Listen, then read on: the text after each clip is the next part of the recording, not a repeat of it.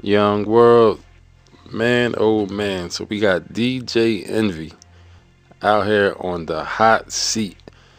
Talk about it was all good just a week ago. I mean, goddamn. We got Tony the closer chasing Envy around the room like a goddamn pit bull in a goddamn bathroom.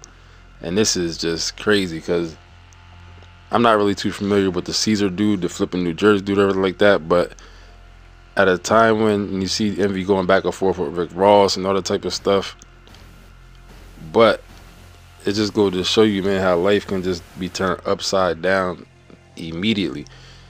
And at the same time, we got to sit here. None of us are laws, you know what I'm saying, lawyers, and we don't know exactly if there was any type of illegal things done by DJ Envy. But boy, it sure does sound like there is if you go by all these stuff people are saying and stuff like that. So realistically, we don't know if he can legally be faced to ramifications based on what has been transpiring. I did see this guy, um, the Caesar dude came and made a statement. This is what he said. He said, I was not going to address this on social media because this platform is used to tear people down, and I've always wanted to use my platform to inspire.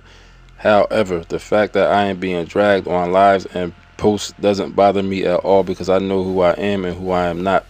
The thing that bothers me is my wife, the mother of my child, is being verbally attacked. The bigger issue here is my business partner and friend DJ Envy is being brought into something he has nothing to do with. He was never given any money to do any real estate deals with me, nor has he been party to any deals, negotiations, nor partnerships that I have had with investors that I have invested in real estate with me.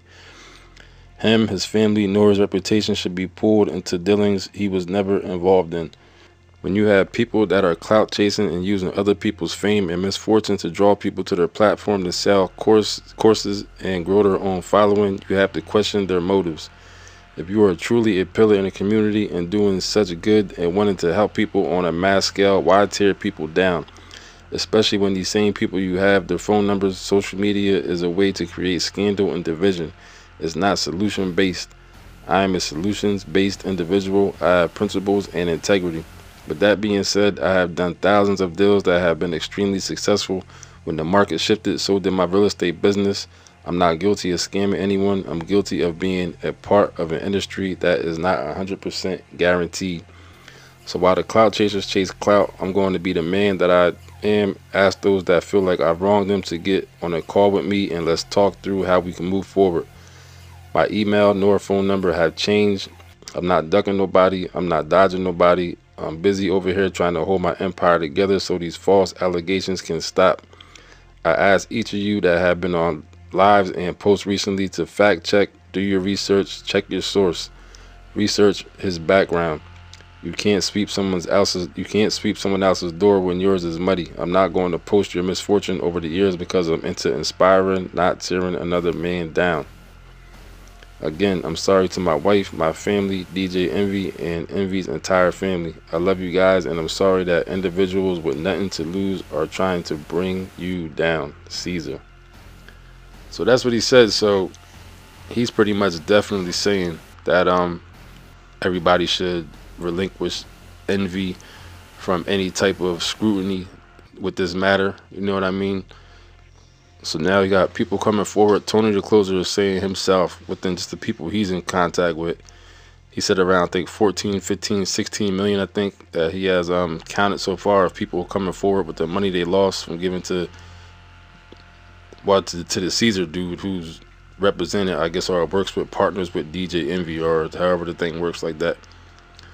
So he's saying it's about around that number right there. You know what I'm saying? So this is looking bad because if some lawsuits do come forth and stuff don't go right for DJ Envy,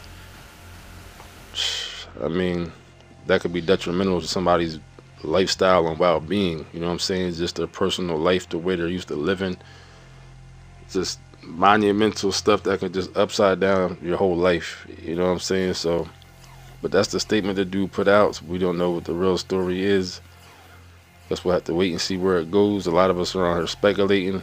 We can say whatever, but as far as legal perimeters, we don't know exactly if DJ Envy himself has violated any type of law, you know what I'm saying, to see if he could be prosecuted or anything like that. But it's just unfortunate, man. If I was you, I wouldn't recommend nobody really deal with real estate right now. Real estate is a business that looks good, it sounds good. Believe it or not, there's more realtors you see on social media. More than half of them, probably 75% of them in this day and age, in this market, in this economy, probably 75% of them are not doing nowhere near as good as they look that they're doing.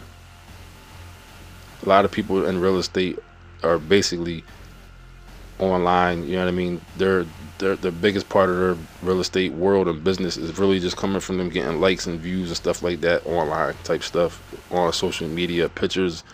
You look important, you feel important, you around nice things, you know what I mean, stuff like that. But believe what I tell you, for most realtors, you know, that's really not the case. So that's what I started to realize. I had to get up out of there. A joker like me is not around to look good. If I'm not making money, I got to make moves and do something that's going to be productive, or I'm going to be making a certain amount of money a month. You know what I'm saying? Guaranteed money. Cause or just do something like that on the side. I'm just speaking for myself. You know what I'm saying? I can't depend on.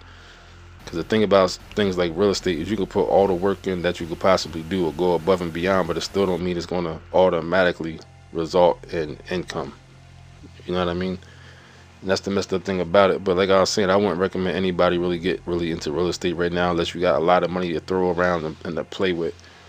Especially all these houses are so overpriced. You don't want to get yourself into a situation where you do get a house, it's way overpriced. Now you're paying $2,500 a month mortgage, something crazy, $22,000 a month mortgage.